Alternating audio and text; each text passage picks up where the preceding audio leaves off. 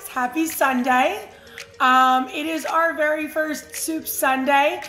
Last Sunday we put up a post asking what you guys wanted to see, and such good feedback. We really did. We got a lot of people writing different things. Some soups that I actually never even tried making, so I'm gonna do 2 soups this Sunday, 2 soups next Sunday, and 2 soups the following Sunday. So that's 6 full soups. They're all very different. I tried to match up what I thought was similar. Not similar, opposite. I mean, like, if I did like a chicken-based soup, I would do like a heavy Italian soup, or a cream-based, blah, blah, blah, blah, blah. So today, it's our first Sunday, we are gonna do, I'm looking over here because I have it all ready to go, pasta fagioli, and we are gonna do matzo ball, which matzo ball is like one of my favorites, so I love making matzo ball.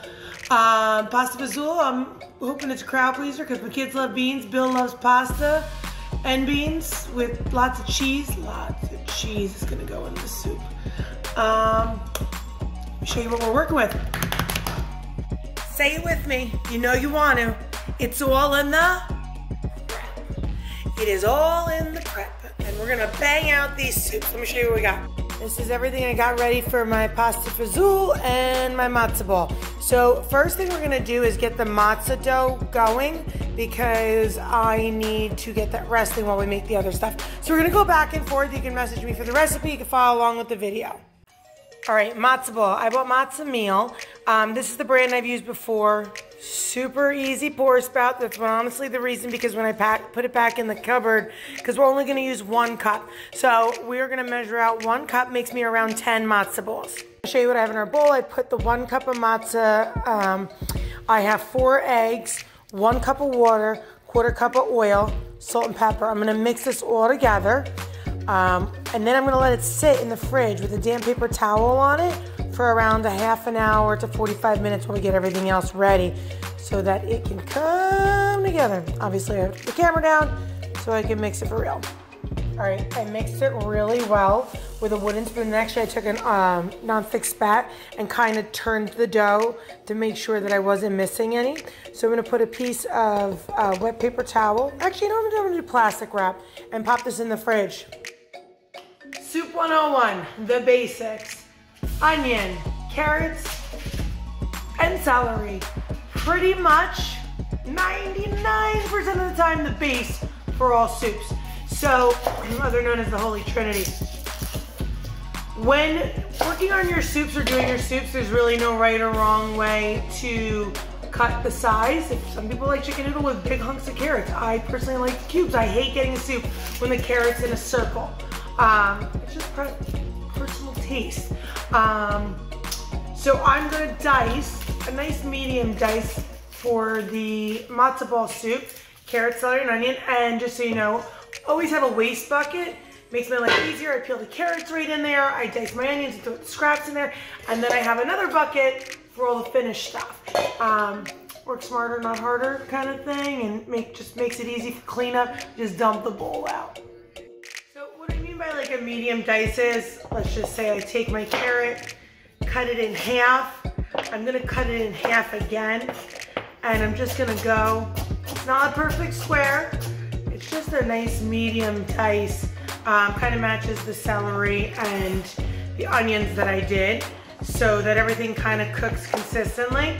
Now, in traditional matzo ball soup, sometimes, I don't know if it's traditional, some matzo ball soup I've seen, especially like when you go to a good Jewish diner or something like that, or deli, they don't have carrots and celery and onion in them. Sometimes they have noodles, sometimes it's just broth in the matzo ball. I like it kind of a play on chicken noodle soup, but I don't put big pieces of chicken in there. I actually just use chicken broth, so you can make this vegetarian with vegetable broth. And I do thick bucatini pasta. Just, it's hearty, and the matzo ball is cooked perfectly, like it's delicious. So this is gonna be chicken free. If I like took a whole half a chicken and I cut it, I'd boil it to make the stock. We're actually gonna use Swanson's chicken broth to get this going. So carrots are done. I'm gonna use a stock pot around this big, just because I want the water to boil and move around. It sounds like our oil's hot. and move around so the matzo balls have room to cook. So, carrot, celery, onion, has around a 1/4 cup of good olive oil on the bottom, and we're gonna get this veggie sweating. Pretty much gonna be the base and start for most of our soups that we do on here for Soup Sundays. Next, we're gonna get our pasta fagioli going.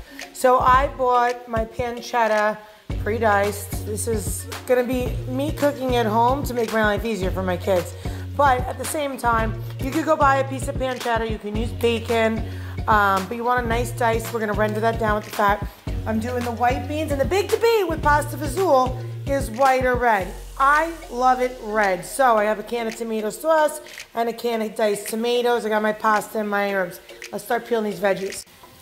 Okay, so this is why I'm not a crock pot believer of soups, because the whole point is building those layers of flavor and building the base of a soup, and this is where it starts, right here. The carrot, celery, and onion. See that liquid and how they're becoming translucent? Is all the sweetness in these veggies that are starting to cook out, and now it's gonna be in the broth. If you just dumped a bunch of stock or water in your veggies and boiled, you're not gonna get that same sweet, rich flavor that you start when you start like this.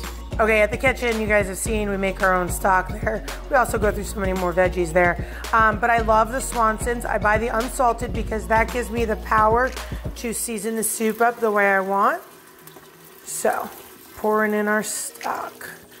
I've used the fully salted ones, and sometimes, you know what, you go to season your soup and it's a little salty.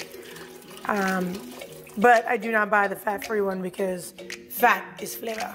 All right, I do add a little bit of oil, even though we're gonna render down the fat. Because I love olive oil. All right, I'm gonna get the pancetta in. And you know what? I'm gonna scrape it all kind of in the middle here, and I'm gonna let it start to cook down. We'll lower the heat, but I'm not gonna stir too much because I do want it to get a little crispy and I want all that fat to cook off. Who's with me, people? There is nothing better than the smell of bacon or pancetta or any good, fatty, salty pork product. It's like a pork facial. So delicious. Render down, and our veggies. Get this sweating. All those flavors mixed together. So I opened up my cans, and here's my thing. I'm not draining them. I want the liquid from the beans to help thicken up the sauce. And I leave the liquid from the tomatoes, the diced tomatoes, because it just tastes good. Okay, really quick, I want to make a disclosure. I've said it a million times, but I really mean it, especially on these like days that we do like quote unquote recipes, or I show you how I cook something from start to finish. This is my way. I didn't open up a recipe book, a cookbook. I didn't Google a recipe. This is how I've learned to cook, through other people, through learning on my own, trial and error. So it's also the way I like to eat, and my family likes to eat. So if you disagree with something I'm doing, don't do it. Do something else. If you want to use ground turkey instead of pork, or you don't want to put carrots and celery in your soup, whatever you want to do. I'm just showing you my flavors, how I like to cook, which personally is just excellent. So I think you should follow the way I'm doing it. As you can see, I'm going to let them saute. Oh my God, the smell of the rosemary just like hit me. It was awesome. As this cooks, we add the liquid, it's all gonna cook apart, and then at the end, we'll just pull the stems out. Oh, hold on, I almost forgot. I put 2 bay leaves in as well. And if anyone's wondering why I'm hunched down, I am home alone this Sunday, and it's fantastic. My husband has the kids at sports, so I don't want to film for me, so I look like a little short lady today, even though I'm actually pretty tall. So, here we go. Rosemary, thyme, the pancetta. Love this stuff. Next, putting in our diced tomatoes. I buy the petite dice for soups because no one really wants to get a big chunk in their mouth. And I do half a can right now with just a tomato sauce. And I'm going to do 2 beans, cannelloni beans. You can do white and red. You can do, I'm just doing white though, with that liquid. I'm going to grab a spoon and scrape these out. That's all in the pot. Now we're going to add a stock. The stock, and I'm also going to be adding in around 3 cups of water because we're going to cook our pasta in here, and that's going to absorb some of this liquid. So I really want to make a flavorful broth, but I want to give enough so that it can cook. So this was 32 ounces of the chicken stock, and now I'm going to add around 3 cups of just regular water. All right, everything's inside my soup. I'm going to put this on low simmer with the lid and let this go for around 45 minutes before we add our pasta. We want to get it to a rolling boil to add our pasta. All right, our soup, that's the matzo ball soup. It's at a boil, and this has been in the fridge for 45 minutes, and we're gonna form our balls in it. So I'm gonna put you here, and you can do it with your hands. So let's take the lid off. So it's at a nice boil. You can wet your hands and make the balls like that. That's like the old-fashioned way of doing it. But I've learned taking a scooper, you know me, I love my scoopers, and going in, I'm able to put this into the water and scoop the ball out. So once again, let me see if I can do this at a different angle. So I'm wetting my scooper. I'm coming here, scooping, and then into the soup, I'm getting it a little wet before I release it. And you see how it floats down? So this should give you very consistent balls, and they'll float to the top. And these are gonna cook in here for around a half an hour. It's gonna keep going. I'm hoping to get around 10 to 12 balls out of this. Just because I don't want really big balls for, this is, you didn't know what I was talking about. Interesting conversation for anyone to walk in on. All right, so all my matzah's in there, and here's the trick. You don't want to be stirring it right now. You want it to naturally cook in the liquid simmering for half an hour so you don't break up the matzah and it sticks together. So I'm gonna put the lid sideways on here so that it doesn't, you know, overboil, but I'm gonna set a timer for half an hour and then we'll salt and pepper it up. So we're on the pasta fagioli now because the matzo balls are cooking half an hour. This has been simmering for around 40 minutes. And I just want to show you that, like what I was talking about with the herbs, fine sticks. See how the herbs are naturally just caliente coming off of there? And at the end, we'll pick them through.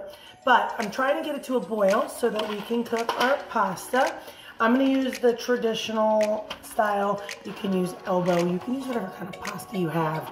But we're going to season it up first. So I'm going to take some out so I can try it, find out how much salt we need, salt and pepper, bring it up to a nice boil, and then add our pasta.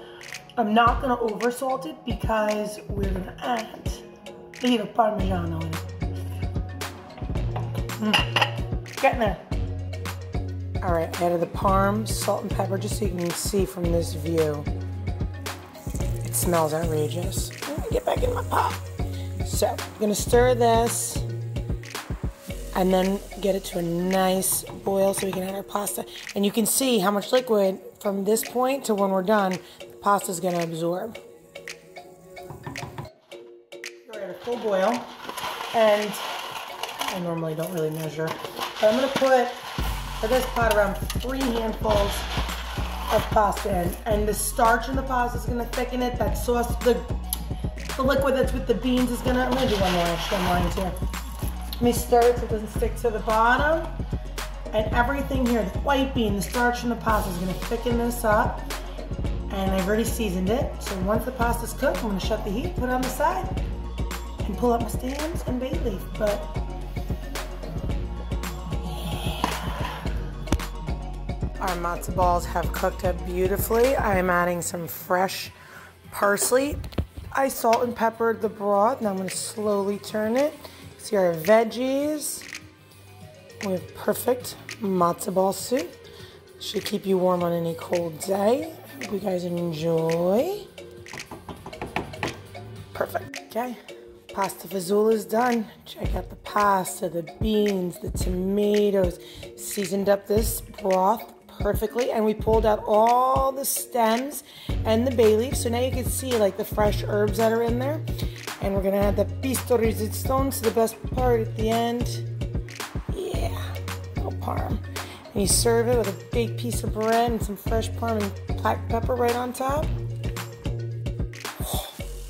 I need a glass of red wine and sit by the fireplace right